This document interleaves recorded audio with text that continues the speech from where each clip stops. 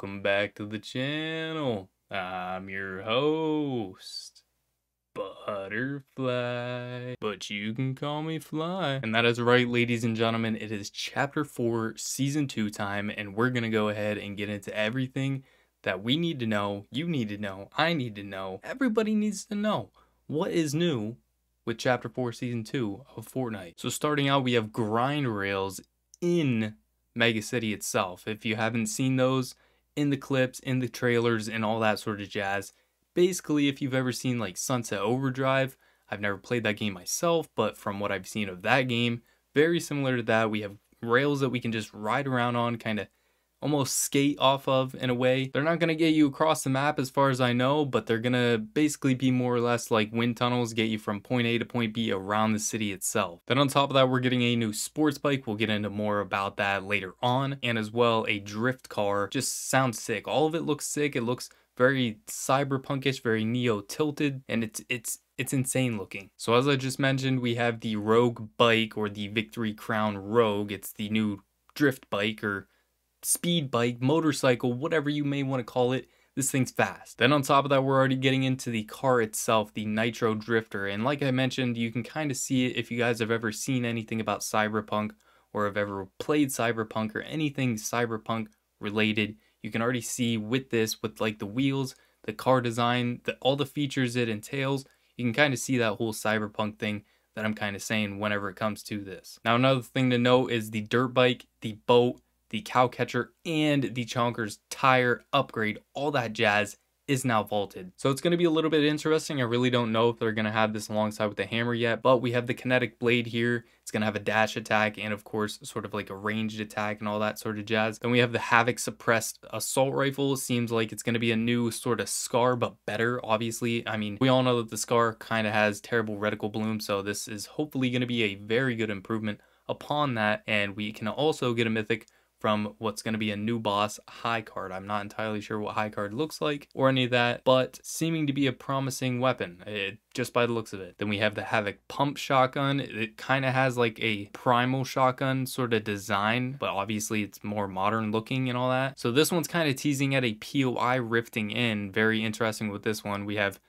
POI rifting in, question mark, and it's the overclocked pulse rifle, mythic pulse rifle. That could be very interesting. I've never really gotten into using the pulse rifle whenever it's been in the game. Maybe it's going to be good. I don't know. We're going to hopefully get some good kills with that in this season. Then we have many unvaulted weapons that we all know and love. We have the Heavy, the Cobra DMR, Dragon's Breath Sniper, Combat Shotgun. So I believe that they went ahead and vaulted the augment that contained the Combat Shotgun and the Tactical Assault Rifle. So now we're just going to get the Combat Shotgun as its own. And then of course we also have all of the heisted weapons. So all of those heist exotics that we had for a short period of time, they are back. It's going to be very interesting whenever it comes to these exotics and what they have to offer. Then we have all of these carryovers. We have the Maven Auto, we have the Red Eye, and we have the Twin Mag SMG carrying over, the Tactical Pistol, my personal favorite. So I'm really excited about that. I'm really hoping that they did keep the Mythic Munition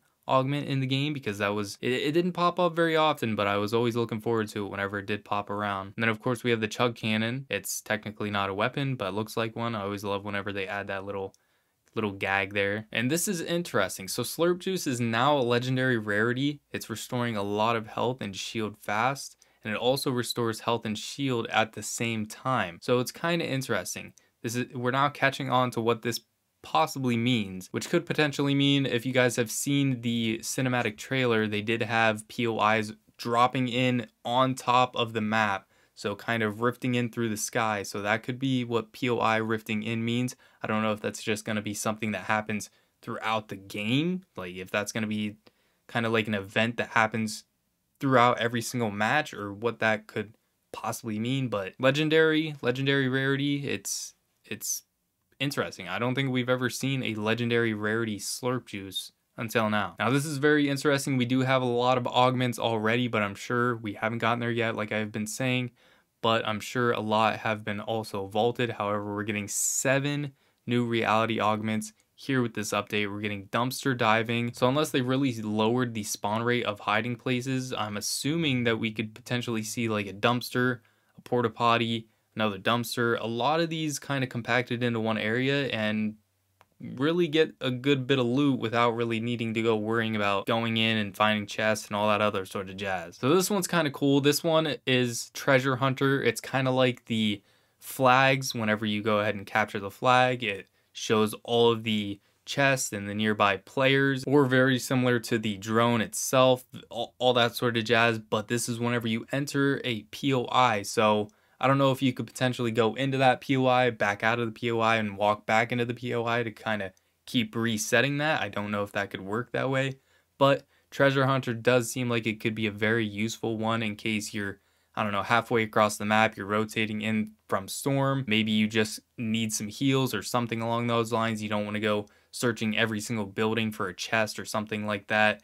And you just want to get in, get out, and get to the next spot, or maybe you're still stuck in the storm, something along those lines. I'm sure this could help in a lot of ways, and it just seems like a good augment. It's a good idea for an augment. Then we basically have a similar thing to the Chug Splash Surplus sort of one, where we now have Slap Surplus. So now we have a chance of finding slap juice in every chest you open. If the chest has already had a slap juice, it'll have an extra one. So that's kind of cool. It's basically like the Chug Splash one that we already get. You have the chance of getting Chug Splash in every container you open, but this is with every chest. So kind of like the Icy Slide, they just took the Icy Slide augment and kind of turned it into something seemingly more useful. I never really used the Icy Slide. I don't even really remember what the name is, honestly, but the one that gives you ice blocks on your feet for a short period of time while you're sliding, kind of give you a little sliding boost in a way. This is basically the same concept. However, this time it gives you a medium ammo while sliding, which, being that I like to use assault rifles and all that, I think that this is probably going to be a good pick for myself. I'm going to really like that. Then scrolling down here, we do have medium ammo amp, which is just another one that I'll probably really like. I love my assault rifles, so this is just going to be tremendous whenever it comes to gameplay, and this is very similar to the pistol amp augment. I don't know if we still have that or not, but this is very helpful now for medium ammo weapons. Shotgun recycle, anybody that loves their shotguns is definitely liking this one. I guarantee it, because you can now have a chance to not waste your shotgun ammo upon shooting. Very similar to the assault rifle recycle and all that sort of jazz. I really don't remember my augment names. I kind of just remember the pictures. I don't know the name, but I know we already have one very similar to this for assault rifles. And then we have one very oriented around the kinetic blade. We have this to go ahead and utilize for refreshing a cooldown for the kinetic blade's dash attack, which is kind of cool. I don't know how effective the dash attack will be, but I'm assuming it's gonna also give you kind of like a sprint boost. So I feel like this could be a good pick if anyone likes the kinetic blade dash and the kinetic blade itself. So now we're getting into all the augments from season 1 that are going to be carrying over. So we have light fingers. I know what that one is because I love picking that. That's for pistols and light ammo and all that sort of jazz. So I always love that one. Then we have sniper surplus, aerialist, chug gunner, jelly angler, bloodhound. I never really used bloodhound actually. It's kind of interesting.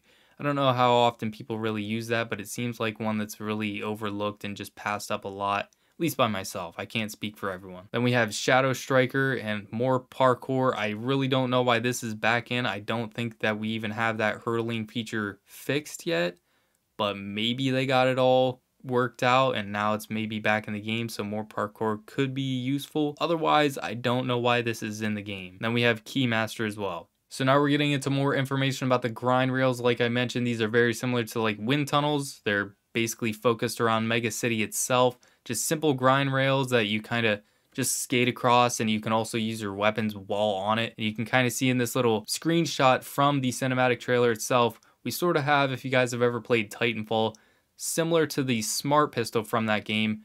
By the looks of it, it kind of focuses on your enemy, kind of somewhat gives you aimbot, it seems like. So who knows? Maybe this could be a little OP. We don't know yet, but seems like it's going to be a cool weapon. But there you guys have it. That is kind of what the grind rails are looking like.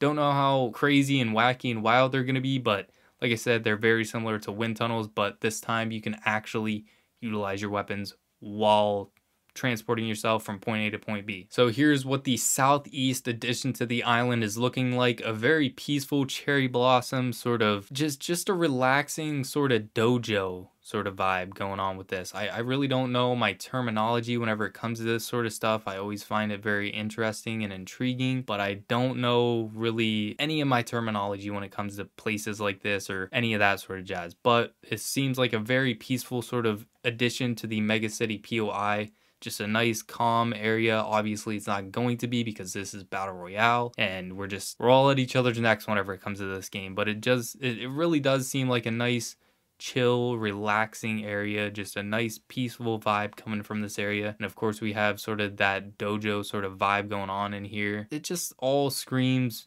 relaxation. I just love everything about this. And then you can kind of see where we got the teasers. We had bamboo in the map for a short period of time at a certain section of the map. I don't know if you guys have ever heard about that. Kind of like around the time of My Hero Academia coming into the game. That's whenever this did get introduced in. People thought this was going to be Dragon Ball Z, something along those lines, but of course it was just kind of like a teaser. I don't know if it actually was a teaser though. Maybe it was just accidentally implemented into the game, but that's kind of where that all came from for this sort of area. We don't know the name of this though. I really don't know. This is just kind of the surrounding area of Mega City, I guess. So then another thing to note here is that the environment has been changed. Snowballs, boars, wolves, crows, and frogs are all vaulted. Very interesting. I don't know that that leaves any animals left in the game. Maybe they added some different ones. Maybe we get some cranes. Maybe we still have like the butterflies that aren't interactive, but they're still there. Takes away all the extra bit of life of the game, but maybe that won't pose too much of an issue. I'm not entirely sure. So now here we're getting into everything about the battle pass, all the characters and all that sort of jazz. So we have Renzo the Destroyer, kind of like this cool skull character that has like a flaming mohawk and all that. Very cool character. I really like the design with this skin, and it could potentially be one of my favorites, honestly. Here we have Amani. I really can't quite tell the vibe that we're getting with this character. I really don't know her sort of theme going on here with her, but she does seem like a pretty cool character. I don't know if she's going to be more anime styled, but from the image here, that's kind of what I'm gathering. It's one of our anime themed skins, or anime styled skins, I should rather say. Then we have Thunder, very cool looking guy. This is probably honestly my favorite skin. A little bit weird that it's a lizard, but honestly, the styles that come with this, the styles that I've seen with this skin, very cool. We got like a black style, then we have like a calico style. Just a cool looking skin overall. So it might be my favorite skin of this season thus far. Then we have Mystica, really interesting skin combination going on here. Kind of has a little bit of Cypher PK's skin design going on. Then the vibe that I'm also getting with this is kind of Overwatch 2 Season 1 vibes. Kind of, I don't remember the character that it was, but it was like the tier 100 skin.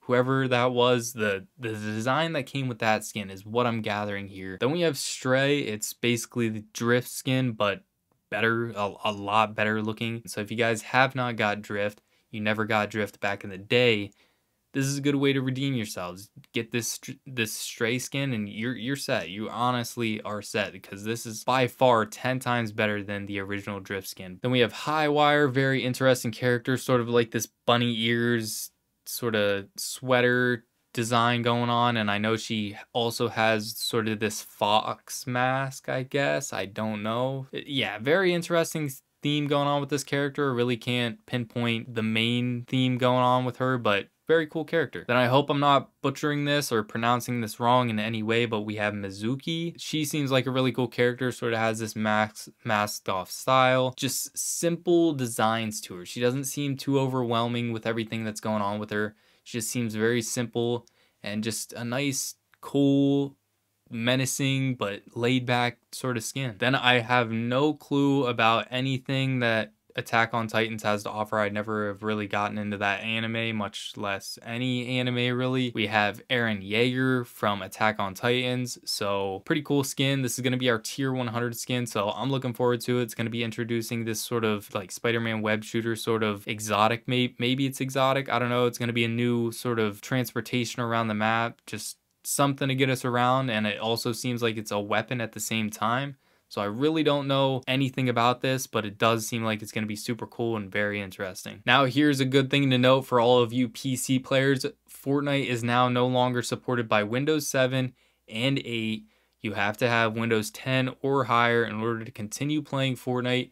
natively on PC in an officially supported manner. So I don't have PC, I don't play on PC, but just so you guys know, then we kind of have some screenshots here of the map. In case you guys don't know, I really like the mega city and sort of this nighttime vibe. I was kind of thinking whenever I did see the cinematic trailer, whenever it comes to the day cycle, the day and night cycle kind of for Fortnite, whenever you're playing games, it never really seems like there's a long nighttime period. I think it would be really cool if we sort of had this server style go on for the night and day effect. Say they had it at a set time, maybe it's 1 o'clock for me, maybe it's 2 o'clock for you. I know that's not actual time difference, but just for example, say we're at different time differences, but whenever it comes to Fortnite, regardless of our time differences, we have at a set period of time, bright and early in the morning in Fortnite at a certain time from my 1 o'clock, your 2 o'clock, and then for just say an hour long, it goes and spans from day to night, and we can kind of actually thoroughly enjoy the day and night cycles of the game, because whenever it comes to Mega City, it seems like it's going to be a lot cooler whenever it's at night. We have all of this neon stuff going on, we have the motorcycles, we have the grind rails, we have all of these signs, all of this stuff, and it just seems like it's going to be way cooler whenever it comes to nighttime. Like, see, this is just barely with the sun starting to come up, or maybe it's the sunset, I really can't tell honestly, but it does seem pretty cool still. However, you get into this and see this is inside of a building and it looks kind of cool, but you can kind of see the outside and the sun just beating down on the city. It doesn't look as crispy. This nighttime effect is what really catches my eye. But there you have it, ladies and gentlemen. That is all things new with Chapter 4, Season 2 of Fortnite. And if there's anything else that you guys need to go ahead and figure out, maybe you want to see what is all in the Battle Pass without even needing to jump into the game, or any other information that you guys need to know about, then go ahead and navigate over to Fortnite.com, where you guys can go ahead and find all of that information and more. That's it for today's video though. Hope you guys found this one helpful in any way, shape, or form. And with that, peace out, Monarch Militia. And as always, spread love, radiate positivity, and try to smile. See ya.